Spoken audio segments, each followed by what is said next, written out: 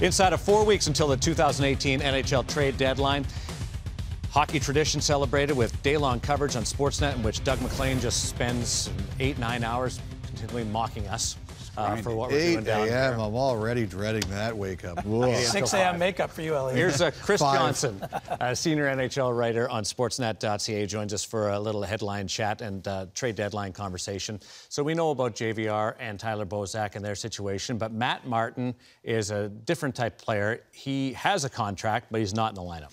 He's not, Darren. It's 3 straight games for Matt Martin that he's been out, and the Leafs have, according to other teams anyway, been gauging the market to see if he's someone they could potentially move. Look, this team has a roster crunch right now. They have 50 contracts in the organization, which is the maximum you can carry at any one time. They have 15 forwards when you factor in Nikita Soshnikov, who has returned to practice this week after going through a lower body injury type of situation. And, you know, they have depth at that position. So if Martin isn't moved, I would think Soshnikov is another player they might move on from. I know teams do have some interest in him.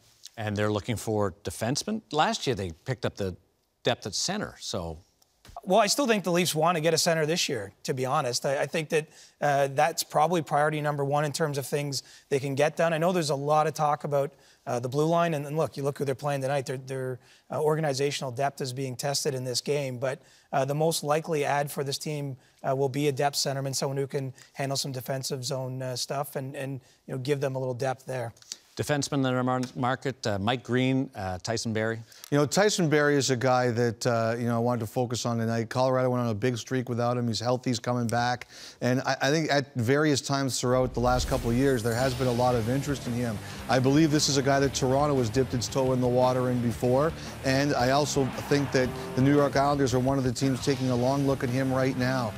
New York, a lot of the problems have been put on goaltending, but their defensive depth has been sorely tested too, with Boychuk out and DeHaan out, a really good player out long term. I wouldn't be surprised if both of these teams are among those who've taken a look at Tyson Barrie's an interesting one because talking to people today, they're saying they would love to get a big forward to play with McKinnon in the Barrie deal if, in fact, he is moved. So look for Barrie to go for a real top high-end forward. So it'll be interesting to see. And the Islanders have a lot of them. Yeah, Green is up. Barrie has 2 more years left. Right. On a good number. A good number. Just Very over reasonable. 5. Yeah. Islanders have been connected to goaltending since Billy Smith and Kelly Rudy were the tandem there. So you look at Jimmy Howard, Detroit, Jonathan Bernier. I just want to say for the record, yeah. I'm waiting for the tweet from the text from Healy saying, "Why didn't Darren include me on that list?" Okay, now I'm insulting him.